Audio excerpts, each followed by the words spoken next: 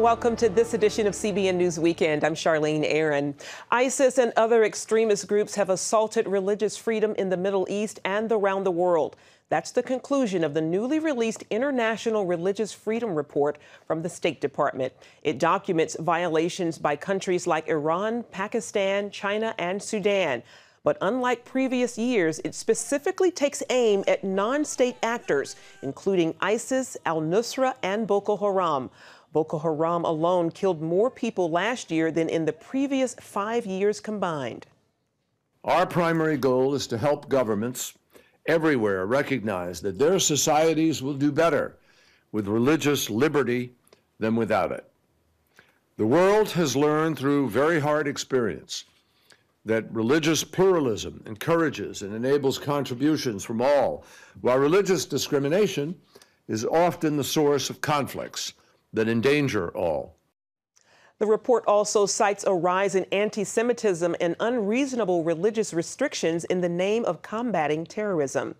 Well, here in the U.S., Aaron and Melissa Klein's refusal to bake a cake for a same-sex wedding led to huge business losses and an order to pay $135,000 in damages, and they could still face more financial claims. But as Abigail Robertson reports, the Kleins believe taking a stand to protect their constitutional right to religious freedom is more important for the sake of others who may face the same fight in the future. It's been a tough few years for Aaron and Melissa Klein. They've lost their bakery, faced relentless harassment, and now may see their home and wages taken if they do not pay a $135,000 fine for refusing to bake a wedding cake for a same-sex couple. Despite the hardships, the parents of 5 young kids plan to keep fighting. We feel very strong that, we need to stand strong in this, and we need, if we just hand it over, then we're giving up this fight. We're giving in and we're saying, okay, you win. And we're not standing up for the next person. That's why the couple won't set a national precedent for future religious liberty cases by just handing over the money. Aaron says that the irony in their case is that the same-sex couple, who were returning customers to the bakery, have publicly said they don't want the money. This is not about the money, and that the only person who wants to see the $135,000 fine change hands is the Oregon Labor Commissioner. Even though the case is under appeal, Aaron and Melissa have been ordered to pay the fine. The state has not yet seized the couple's accounts or enforced any property liens, but that could change any day. Even if that day comes, the Kleins will not give up their fight to protect the religious liberty of all Americans. I constantly think about the next person in line that this is going to happen to, and if we don't stand up for them, what's going to happen? We're going to continue to stand firm and fight this, and like Melissa said, we're not going to set precedents by just giving the money and then hoping that we get it back if we win on appeal. Aaron and Melissa are asking for prayers for their family, their marriage, and most importantly, that God would soften the hearts of all government officials involved in their case, in cases like theirs, that they may finally see an end to this ongoing ordeal. Reporting from Washington, Abigail Robertson, CBN News. Well, we live in a new and frightening era when many religious believers are being told doing their jobs takes priority over their conscience. Paul Strand shows us how this could pose big problems for the faithful. One thing Kentucky clerk Kim Davis has heard over and over during her refusal to issue gay marriage licenses is just do your job. Religious liberties lawyer Matt Bowman says that's part of a strategy by progressives to redefine jobs in order to support their agenda. The left is not content that abortion or same-sex weddings or assisted suicide even be legal. They want to force you to help. And if you won't help, you won't be able to earn a living for your family because your job has now been redefined to include these things. In this Federalist article, Bowman points out how the government forces many employers to cover costs for abortion-causing contraceptives. Vermont requires doctors to tell some patients they can assist them in committing suicide. This is a serious problem because a lot of patients don't want to go to a doctor who considers it a legitimate option to kill them. Christian clerks, bakers, and florists have paid the legal price for not doing their jobs as the politically correct deemed necessary. These are all situations where the government is become weaponized on the movement of abortion and assisted suicide and gay marriage to force people, to coerce them, to punish them, to take away their licenses, to tell them they can't be in business, to tell them maybe even to send them to jail. You know, there's a lot at stake here. Davis went to jail rather than issue same-sex marriage licenses in her name because she sees it as a spiritual struggle for the soul of the nation. This is not a war with flesh and blood. It's a war of principalities. It's a spiritual warfare. They never were really interested in the licenses in the first place. They're interested in Kim Davis's scalp on a wall. Davis's attorney, Matt Staver, points out these legal crackdowns are really about forcing submission. Even though there's other alternatives out there, there's other bakers, there's other florists, they want the person who has the deeply held religious conviction to participate in a ceremony that celebrates something that is contrary to God's word. Family law professor Robin Fretwell Wilson thinks religious believers who refuse to compromise will continue to lose in the courts. Meeting CBN News at the National Constitution Center, she used Davis as an example. No person can be the choke point on the path to marriage and deny other people their rights. What Fretwell Wilson argues is that if people of faith want their religious rights respected, those on the other side are going to have to feel their rights are respected too. She praises a compromise in Utah where Mormons and LGBT groups sat down together to advance all their rights. That project of advancing their rights gives us an opportunity to sit down as a community and say, how can we live together in peace? How can we have more elbow room in a state that feels like it's crushing in on us? And crushing is exactly what's happening to Washington florist Baronelle Stutzman, who said no to furnishing the flowers for a gay wedding. A legal defeat will cost her everything. Our retirement, our home, and our business, because they're also suing us personally and corporately. So we'll possibly lose everything we own. This is the government basically trying to bully Baronelle to set an example, to say if you don't toe this ideological line, you and your family will be coerced, you'll be punished, you'll be put out of business. Stutzman wishes her opponents could see her stand isn't personal. Christ said it, I didn't. So, you know, you're fighting the wrong person here. Another reason why Staver doesn't want government to force Kim Davis out. It sets a precedent. If you're a Christian and you believe in marriage that people have believed in through millennia of human history that Jesus himself spoke about, then you ought to not run for office. If you're in office, you ought to resign. And the bullying won't stop there. We already saw what happened with the baker and the florist and the wedding photographer, and it's going to happen to churches and to Christian colleges. Navy Chaplain Wes Motter faced a forced discharge for counseling military members about the Bible's stance on homosexuality and premarital sex. I think comfortable Christianity is over. I think that we need to come to a point, not looking to fight, but there's going to come a moment where every believer who is a follower of Jesus Christ has to make a decision. Will you choose me or will you choose the world? Motter's attorney calls these dangerous times for believers. People in this country who are really paying attention and seeing that are going to be outraged and shocked when they learn that this is coming to their door too. It's not just in the big cities or in the, on the East Coast or the West Coast. Fretwell Wilson has a warning. Religious people and religious groups have to be observant right now. They have to be cognizant of the things that are changing in our lives. What we're seeing happen to Baronelle could happen to a lot of other people if we continue to allow this trajectory to continue. What many people of faith are realizing is this is a whole new era, uncharted territory, and many things that they took for granted and rights that they felt were guaranteed are way up in the air. Paul Strand, CBN News, reporting from the National Constitution Center, Philadelphia. And joining us now with more is Paul Strand from our bureau in Washington, D.C. Paul, is it really getting as threatening for believers as your story seems to suggest? Are all of us going to be challenged at our jobs? Well, Charlene, I know it seems that maybe this is an exaggeration, but that is one thing. The attorney Michael Berry, who represented Chaplain Motter, he says this is going to come to every small town, every rural community in America. That, in other words, the folks on the other side of this issue, they're very serious. They want 100% compliance. So it does seem that way. And I've got some another story I was just working on. I got some interesting numbers. The Liberty Institute compiles this yearly report on numbers of religious hostility cases in America. 2 years ago, they found 1,600 in America. And since then, just in these last 2 years, that number has gone up 133% of religious hostility cases in the country. Wow. And also Liberty Institute itself, which represents clients who need help in this area, they say that since the Supreme Court of Bergefell versus Hodges same-sex marriage ruling came out, that the calls to their office for help have gone up 400%.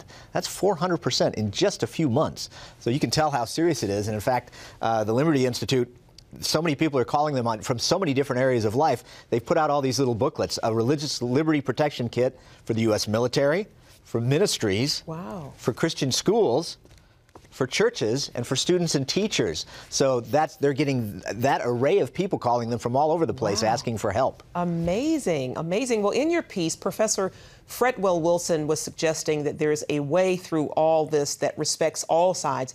Have you seen any examples of this?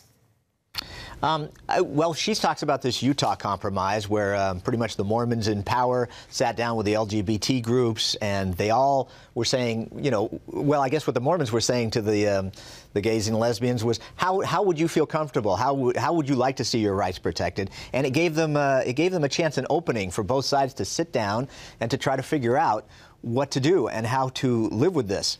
And I think that's the interesting thing for us Christians is right now it just seems like the automatic answer in these cases is to stand up and fight and to, you know, for the Lord's sake, defy. But what Fretwell Wilson is saying is, you know, in this new landscape, the new laws, these people, the gays and the lesbians and all, they have to be served.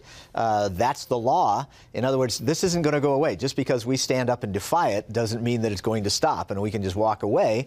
So what she's saying is we're going to have to learn how to compromise. And the way that she's looking at it is, how can you most be kind to the other side? What's the kindest thing to do? And I guess her feeling is that if we all try to do that, like in other words, as you look at the individual gay couple that's coming up to be married at the registrar's office, how do you best treat them as human beings? And so maybe that's a way for us Christians to start to think about this issue. In other words, when a couple comes to you, could you bake the cake for our wedding?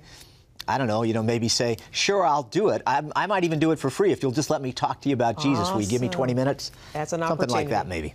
Turning them into opportunities. Paul Strand, thank you so much for your time. And you can follow Paul on Twitter, as well as Facebook, as well as our website, cbnnews.com.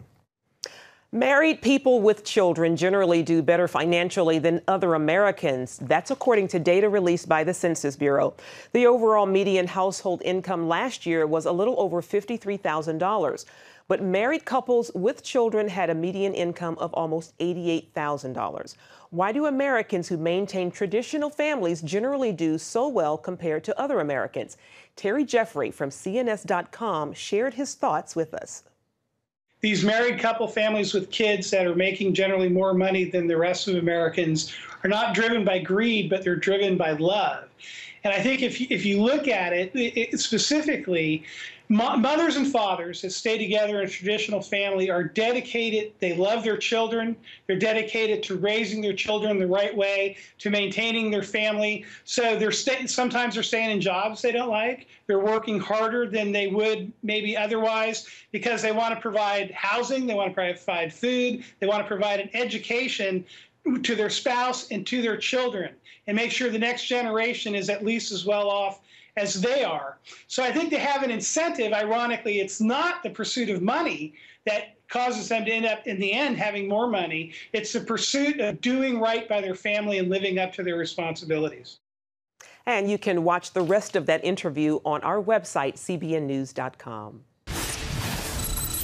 Coming up, this Atlanta fire chief was fired for his faith. Now he's fighting back. His story when we return.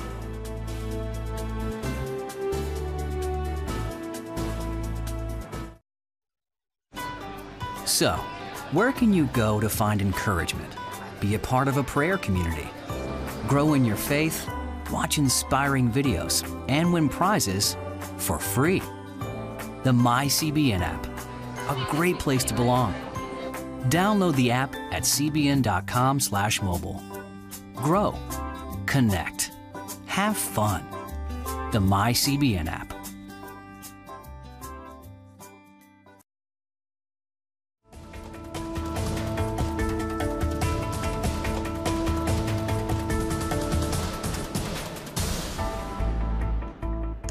It's a case of being fired for faith. Wednesday marked the start of former Atlanta Fire Chief Kelvin Cochran's first hearing in his wrongful termination lawsuit against the city. Chief Cochran was fired after 34 years of service after he wrote a Bible study book that disagrees with the city's policies. Abigail Robertson has more. Once one of the highest-ranked fire officials in the country, former Atlanta Fire Chief Kelvin Cochran has now seen his career ripped away from him for expressing his religious views in a Bible study book. It's faith and patriotism that caused me to be a firefighter in the first place. Chief Cochran dedicated 34 years of his life to serving in the public fire department and was appointed Atlanta Fire Chief in 2008. But last November, he was abruptly terminated from his dream job after a complaint to a gay city councilman. The councilman then went to Atlanta Mayor Kasim Reed. The complaint involved a passage in the book about biblical views of sex, including statements against homosexuality, using terms like perversion, inappropriate, and unclean. The complaint called that passage offensive. For that faith to lead to all the career successes that I've had, to ultimately conclude or end my career by expressing it in a book, is just unthinkable in the United States of America. Cochran asked permission from the Atlanta Ethics Department before writing the faith-based book, and he only distributed it to coworkers who had already established a relationship with as believers. He even gave a copy to Mayor Reed, who congratulated him on writing it and promised to read it. Cochran was shocked to learn his book would be offensive to anybody. It was such a shock to everyone that it would occur, and it would be so abrupt. There was a lot of just heartache and heartbreak and tears. The city launched an investigation to find out if coworkers felt Chief Cochran had created a discriminatory environment, including possible discrimination against gays. The investigation found that he hadn't, but Mayor Reed fired Chief Cochran, claiming he would not tolerate discrimination of any kind in his administration. In February of this year, Chief Cochran filed a lawsuit against the city of Atlanta, saying he had been wrongfully fired. Kelvin Cochran is fighting to prove Americans should not have to live in fear of being terminated from their jobs because of their religious beliefs. David Cortman, one of the lawyers defending Chief Cochran, says this is not just a fight about vindicating the chief, but rather a fight to protect every American's right to freedom of speech. The reason this case is so important to everyone is we have the federal government telling someone, if you don't agree with their views, with their orthodoxy, you are not fit to hold a position. You are not fit to make a living.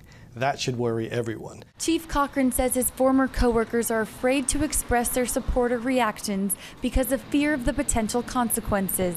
They can't say, I believe, like Chief Cochran believes, for fear that they will be terminated as well. No American should have to choose between living out their faith and keeping their job. Since his termination, faith communities in the Atlanta area and around the country have given the Cochran family a tremendous outpouring of love and support.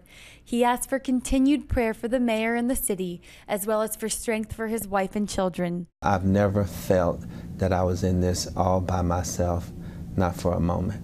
Chief Cochran stays positive by believing that all suffering is for the glory of God and that he would not be going through this had God not prepared him for it. Reporting from Atlanta, Abigail Robertson, CBN News. Up next, investigations into Planned Parenthood have caused the abortion giant to backtrack. That story when we come back. Introducing the CBN Bible from CBN.com. Now, an easier way to study the Bible and grow in your faith. Highlight your favorite verse. Read separate versions at a glance. Click and read a commentary, or cross-reference your favorite verse using the Strong's Concordance. All the right tools to study the Bible, all in one place. The CBN Bible, available at cbn.com/Bible or the iTunes App Store. Republicans are pushing to remove a sculpture of Planned Parenthood's founder from the Smithsonian. Presidential candidate Ted Cruz and Congressman Louis Gohmert are leading 26 Republicans who called the bust of Margaret Sanger an outrage.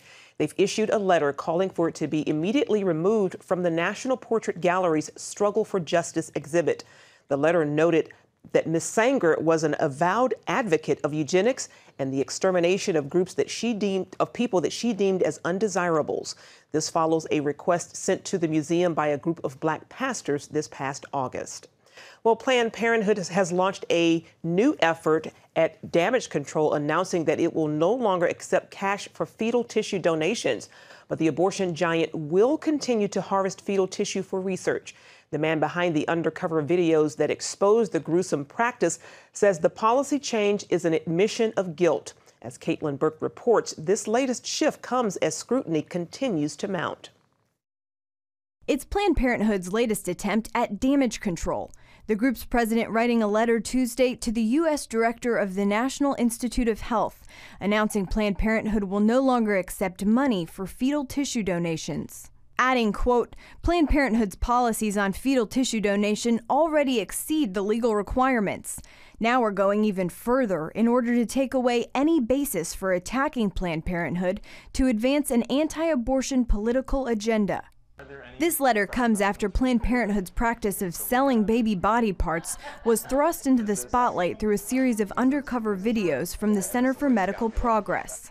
Republicans have launched several investigations into Planned Parenthood, along with an effort to cut off the organization's federal funding.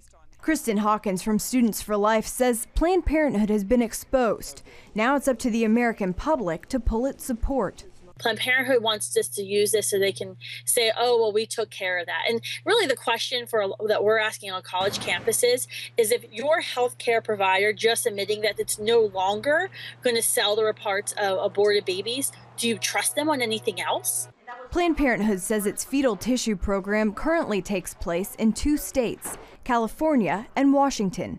The Washington state affiliate already has a policy of accepting no reimbursement. The remaining clinics will now be following suit. Caitlin Burke, CBN News. But those who hope in the Lord will renew their strength. They will soar on wings like eagles. They will run and not grow weary. They will walk and not faint. That is our CBN Good News verse of the week from Isaiah 40, verse 31. Do you want to have the endurance that comes only from God? Hope in the Lord and His Word says that you will be like the eagles who soar. So find your confidence in Him and you will be uplifted. Well, that's all for this hour of CBN News Weekend, and you can find more of our exclusive coverage of the issues you care most about at cbnnews.com and stay up to date with CBN News through Facebook and Twitter. We hope you'll join us next time. Have a wonderful weekend and God bless.